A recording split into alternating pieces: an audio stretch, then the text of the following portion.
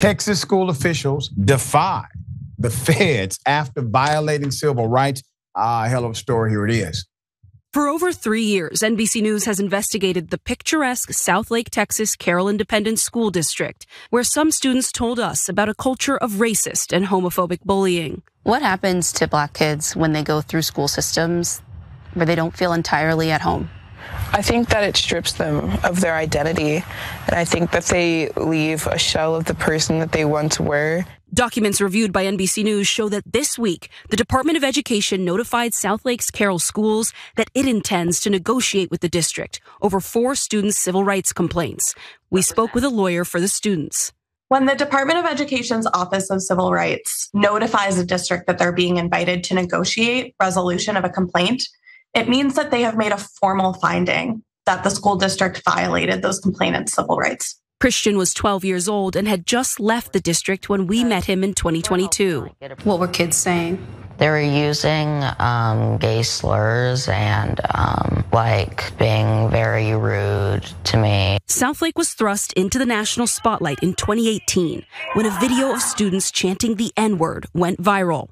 A group of conservative residents then defeated a proposed diversity and inclusion plan. By the time my youngest was in 9th grade, he was getting called the N-word pretty regularly. Mom Angela Jones filed one of the federal complaints. I knew that my children's civil rights had been violated, but to have the Department of Education come out and say they agree, that meant the world to me. With millions watching and many people benefiting from this program called Indisputable, we just need 1% of the viewers to become a paid member so we can continue to bring this content to you. Now back to the show. Wow. NBC News also spoke with the superintendent about this ordeal. Here it is.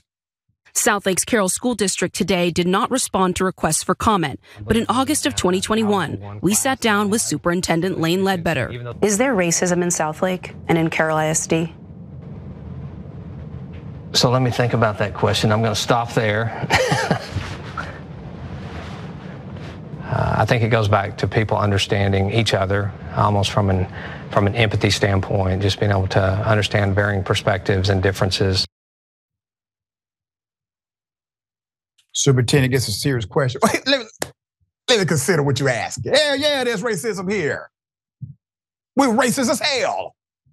You don't read the paper. I mean, this guy, obviously not a strong arm here to root it out. You ask him the obvious question, he laughs. Hey, what? That's the question? Racism? Isn't that why we're here? Put it at full mass.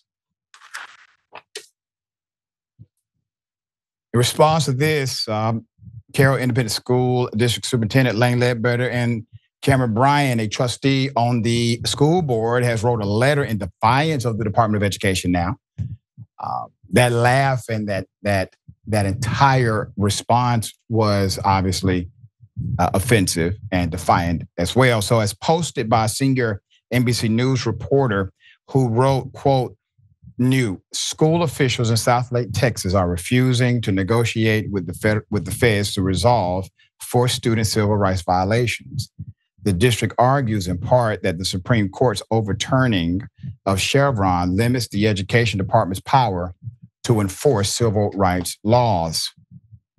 However, Ledbetter is set to retire in December of this year and will be succeeded by a person named Jeremy Glenn, whom has a disturbing history regarding his stance on education.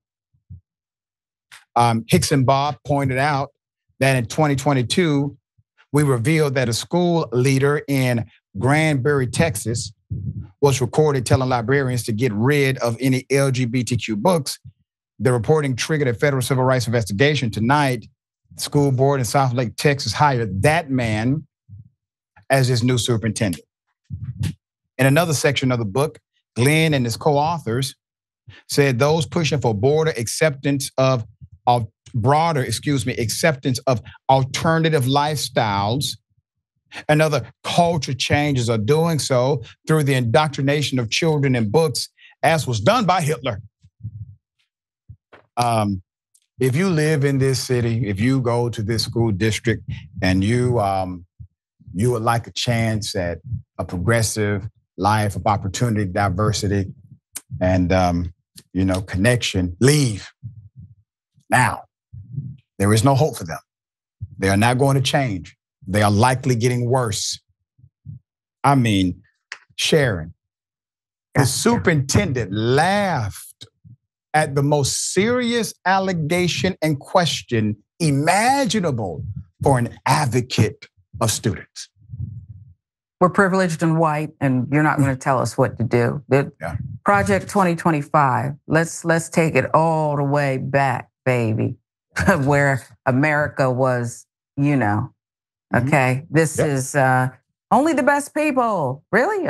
If you live anywhere near these people, wouldn't you try to be a little embarrassed? Does everybody support this filth? Yeah. And that's just a question. That's the thing, because at a point, the superintendent is political because it's appointed by school board. School board is elected by the people. So you got to have some agreement here from community members for this whole thing to work. The ecosystem of racism. Politics is local. That's right. That's right.